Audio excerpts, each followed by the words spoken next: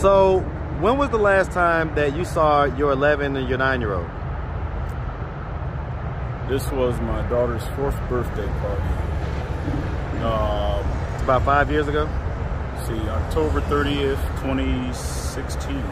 So, yeah. Okay, so coming up on 5 years. Okay, and so why has it been so long, man? Well... What's up, YouTube? Atlanta Street Interviews, out here with another one. So we got my man out here today. How you doing today, man? Still learning. All right, all right. So, listen, are you homeless? I am. Okay. And how long have you been homeless? I've been homeless roughly 5 years. Okay, roughly 5 years. How old are you? 37. 37. And so, what was it that happened 5 years ago that made you go from having a roof over your head to being out on the street? Going to jail. Okay, what'd you go to jail for? It was a drug charge and a DV, domestic violence. Okay, and so did they happen at the same time? Yes. Okay, and so what was the drug charge? What drug? It was methamphetamine. Okay, and so were you using methamphetamines? Yes. All right, and so the person that you had the domestic violence, was this a romantic partner? Yes. Okay, male or female? Female. Okay, and do you guys have kids together? No. Okay, and so how long had you been in this relationship? This was, let's say, roughly a year. We've been in a relationship. Okay, and was this the first time, when you went to jail, was that the first time domestic violence happened? That was the first time I went to jail, and domestic violence and drug charge. First charge for anything. First for everything. Okay, and so how long did you go to jail for? I was in jail for about 3 months. 3 months? All right, why was you in jail for 3 months? You couldn't get bonded out or anything? That's right. Okay. All right, so let's just let's start from the beginning. Well, not from the beginning. Let me also ask, do you have any kids? I do. How many kids you got? 2 kids. Okay. How old is the oldest? How young is the youngest? My son, he's 11, and my daughter's 9. Okay. With the same woman? Yes. All righty. Were you married? No. Okay. Have you ever been married? No. All righty. All right. So let's start from the beginning. So where are you from? South Bend, Indiana. All right. Shout out South Bend, South Bend. And so growing up in South Bend, did you have both your mother and your father in the household? No. Okay. Who'd you grow up with? Mostly my dad's family, his sisters. Okay. And so why not your mom? I stayed with my mom, say, intermittent periods, but she was strung out, homeless a lot of times, even in jail. So, what was she strung out on? What was her drug? Her drug of choice was crack cocaine. Okay. And so what about your dad? Because you said you stayed with his family. Yeah, he was in prison for a good portion of my young childhood, and he was also married to another woman when he got out. So I lived with him for a little bit, for about 2 years, but that wasn't the best of times. Why? What was going on? What happened? Mostly his wife, not being fond of me because of my mom. Okay. Okay. I mean, how do you think? What ages was that? Well, around that time I stayed with him, I was about 12. Yeah, 11 or 12. So kind of right before he became a teenager. Okay. Do you think that had any impact on your teenage years? Yeah, great impact. Profound. How so? Well, I stayed with his sister off and on, and not having him as a presence, as a commanding presence in my life, that did force me to have to take up some things of my own and learn on my own. But I say the experience that I had with him was worthwhile to an extent because it helped me hone some of my artistic chops, and also appreciate what I had when I had it. And that axiom, the grass isn't always green on the other side, that also helped me appreciate that too. Okay. All right. And so growing up,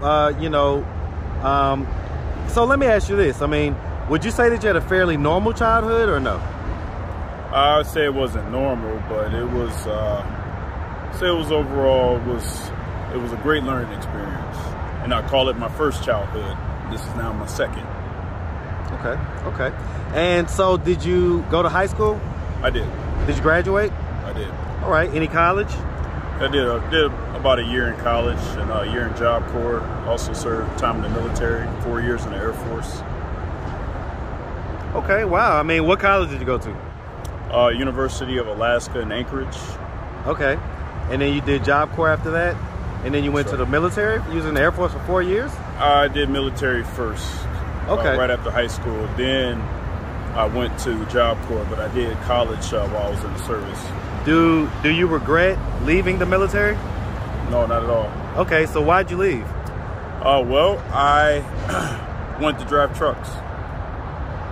And the issue that I had was I actually was trying to cross over into the Army from the Air Force, and they stonewalled me.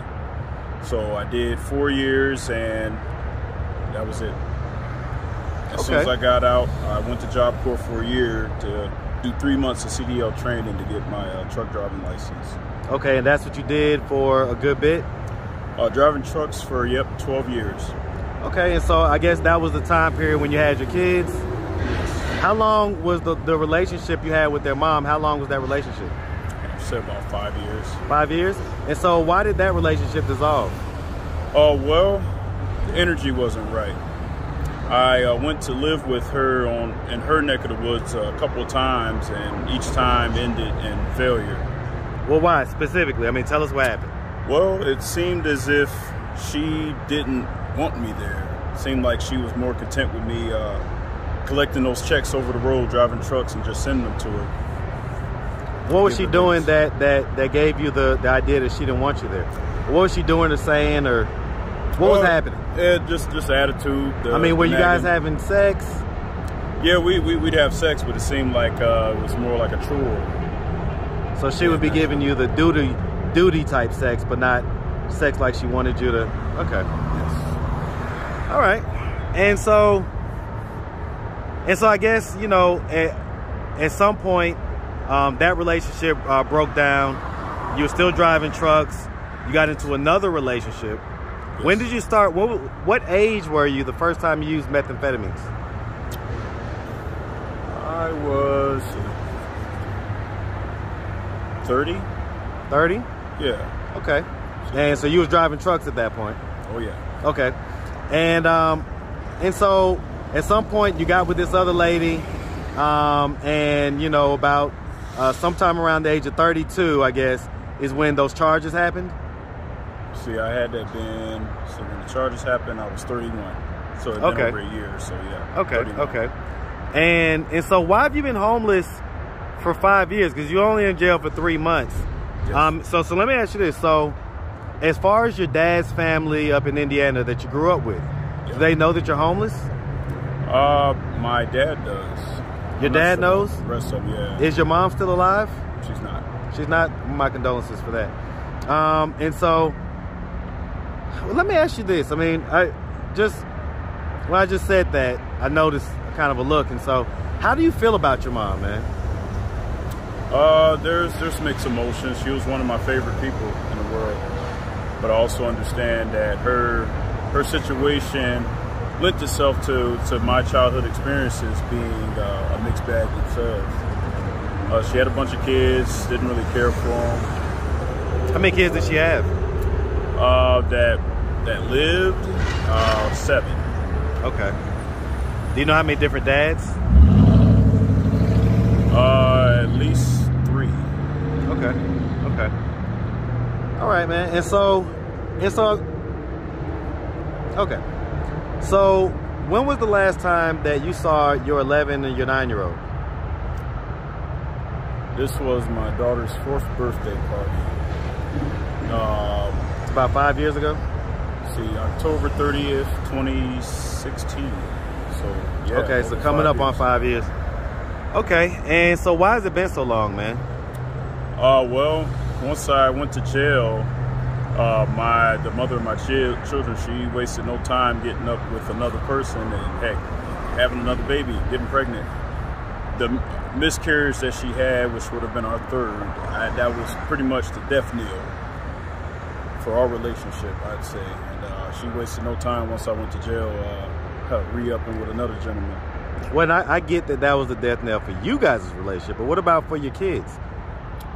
I had already consigned myself to the whole child support thing, but no more. No more with child support, no more with taxes. Screw it all. That's my mindset. So with my kids, though, knowing that they're pretty much cleaved to her for their childhood, I want that to be a situation where they come to me, or I can engage with them on my own terms, and that'll more than likely be teenage years for them, not early childhood. Okay. If you had to put yourself in their position, how do you think they feel with, you know, kind of having your absence in their life up to this point? Because I'm gonna be honest, you know, like, I've got daughters. Before COVID, there were things like daddy-daughter dance and breakfast with dad and stuff like that at school. And I would always see the girls whose dads wasn't there, and my heart would break for them. How do you think your daughters specifically, but also your son, how do you think they feel about your absence? Well, they figure, I would figure, hey, they have each other. If not me, they have their mom. But if they see examples like that, they have at least those connections in my stead. And since I would imagine, yeah, they do know who I am, they hope and they wonder, for they are kids, that they'll see me one day. I like that notion. Do you regret not seeing them for this many years? I've had my regrets. Do you miss them? I do. If you had to rate yourself as a father, given the absence that, you know, that you felt like you had in your life from your parents at times, and if you had to rate yourself from 1 to 10, what would you rate yourself? Probably a 2. That two would be for the 2 times I attempted to make something out of a relationship with their mom. But okay. And so, I mean, you've been out here for 5 years, you say, and so, you know, like, I guess, is there anything that you're doing actively to try to get out of this situation? There's something of a rapport I have with this. The more I've done it, especially in this place, it's been unprecedented. Making shelter for myself, helping other people get assistance, but not really showing that much concern for myself. I'm starting to wonder if I don't have a home out in this homeless atmosphere.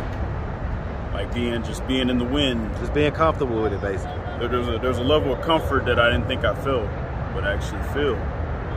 Like, I really didn't feel it before. So do you think that you have a desire to get out of this situation, or is that something that you're starting to question? I'm actually starting to question it. Okay. Okay. Well, listen, man, I mean, so let me ask you this. So if you can get in a time machine, and you can go back to any age that you ever in life, but you only had 30 seconds to be in that time period. You can give yourself anything, tell yourself anything. What age would you go back to, and what would the advice be? It'd probably be go back to 4 years old. Go back to 4 years old, and for 30 seconds be like, hey, don't go to sleep in the closet. What happened in the closet? That was my 4th birthday party, my earliest memory. I went to sleep in the closet for my 4th birthday party, and they ate all the food, ate all the cake, ate all of that, didn't save me nothing. So I'd be like, don't go to sleep in the closet. I mean, it's still something you remember, man, so it must have been fairly traumatic. Well, I remember what it looked like. I mean, it was decked out, but I've always been an aloof person, even from childhood, always aloof. So what I did was I went straight to the bedroom. I mean, I think I was tired too. I went to the bedroom, went in the closet, and went to sleep. And by the time I woke up, it was all over and it was all gone. So yeah. All right, man. Well, listen.